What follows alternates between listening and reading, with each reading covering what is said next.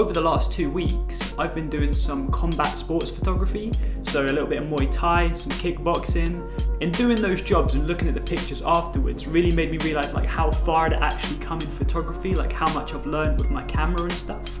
Because I was thinking if 18-year-old me was to do that job, he would have to get like facial reconstruction surgery and live piss and shit in a cave out of sheer fucking embarrassment. So in this video, I'm going to share 7 crucial tips that will improve your fight photography.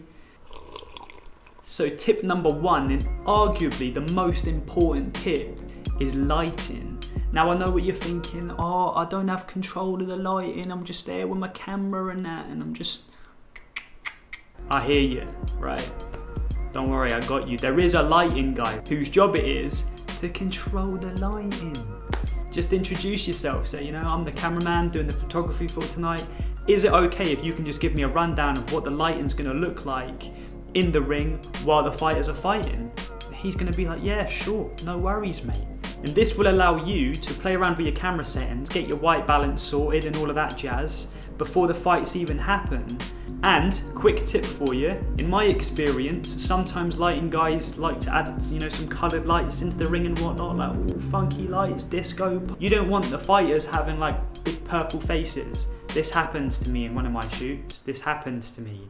Avoid the embarrassment. Don't let that happen to you. Just say to the lighting guy, sick, is it okay if we just take the party lights off during the fight, and then obviously when you're having breaks and whatnot, then by all means bang them on, but just for the fights, maybe just get the 4 corners lit with the standard. Unless you want a bit of colours, then by all means go for it, but in my experience, it looks fucking shit. But having a good understanding of the lighting before any fights happen is going to set you up fucking nicely. Tip number 2.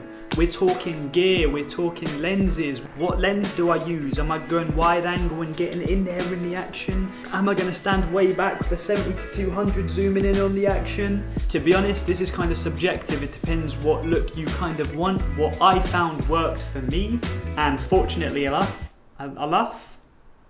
was the standard 28 to 70 kit lens. Fucking sweet, because everybody has a kit lens. As long as you have a kit lens, you can do this, I promise you. I found that it was the perfect focal length between 28 and 70. Like 28 was wide enough and 70 was close enough. Obviously, if you have a more upgraded version that goes to 2.8, then use that one. That wasn't a big issue for me because I'm shooting on the Sony a7 III. I can bump my ISO up to like 10,000 without there being any sort of significant noise. But my friend Arthur was also shooting there. He's using a Nikon D3500 and his pictures still look pretty clean. He's also using a kit lens, so honestly, you should be fine. Shutter speed. Shutter speed. What shutter speed shall I use? Your shutter speed is crucial in fight photography. The actions are very, very quick. As a kind of rule that I follow is I never, ever go below 1/500th of a second. But if I can, I like to shoot at 1,000th of a second. This is the point where you will stop your images dead. At 1/500, you will see a little bit of motion blur, but this will mainly be at the end of limbs, so feet and hands, they tend to travel the quickest. Sometimes that looks quite good because it adds a little bit of storytelling to your picture. You know, you can see that fist traveling a little bit more. Me personally, I do like to stop the action dead. If someone's getting punched in the face, I want everything to be still, and especially if there's like spit or sweat or anything like that, you can actually freeze all of that in the air. But if you want to add more motion blur, that decision is totally up to you. This next tip seems a little bit obvious, right? But there are some absolute biscuit heads out in the world. So if you're a biscuit head and you haven't thought about this, bursts. Consider burst. Burst pictures, you want to take bursts. I repeat, take bursts. When people are swinging and kicking and punching, you really don't want to miss any action. And when somebody throws a punch, it's going to be super hard to time the punch right by just clicking the shutter once. You want to take a burst of, you know, any sort of flurry of punches that happens so that you catch pretty much everything that happens in that little moment. If me and you are standing ringside and you take 15 pictures in a burst and I take 1 picture, you are 15 times more likely to have got a better shot than I have. And sometimes this can lead to you getting a really nice burst sequence. If someone's got punched in the face and then knocked down, and you manage to get that whole thing as a burst, then it's gonna look proper sick. There's not really much else I can say about that. It's pretty, just use bursts. Stop being a fucking biscuit head and use bursts.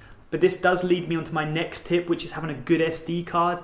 I learned this in hard way. When I went to my first event, I was taking a shit ton of burst pictures. I was like,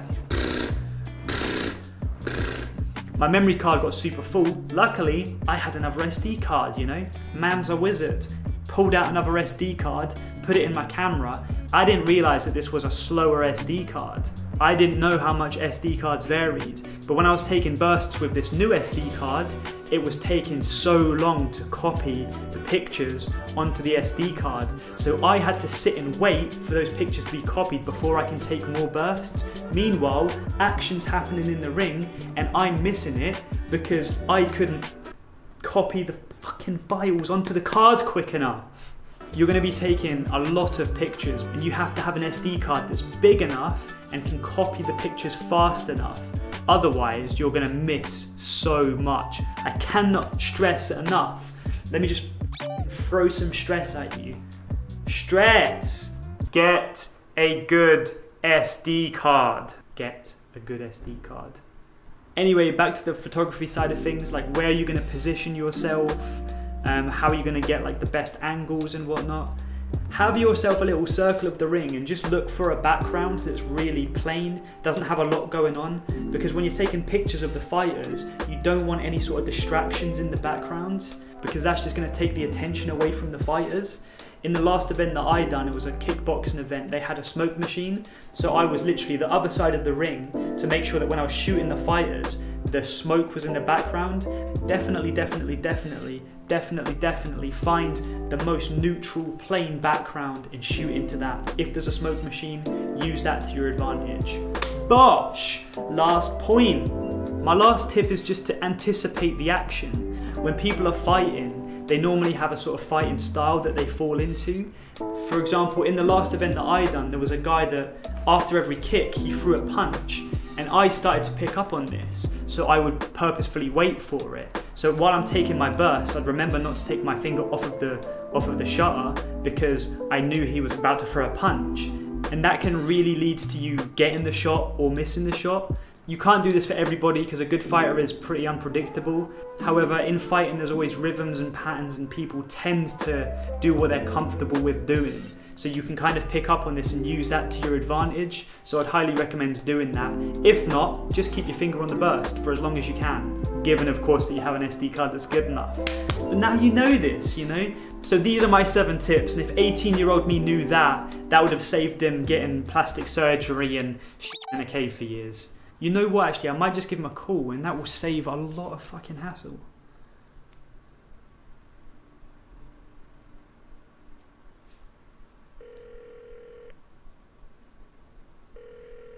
Dude, just hang up.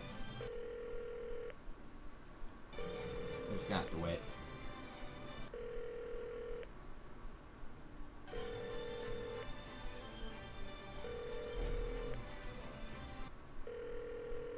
Fuck this, man.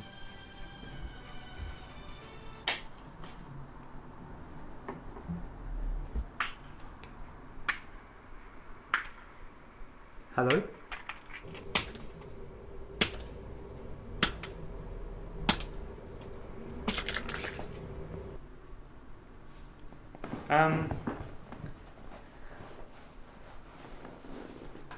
Anyway, that's all from me today, guys. I hope you found this informative. I hope you found it entertaining. I hope you learned something. If you did, kick that like button in the willy. If you didn't like it, hit the dislike button twice.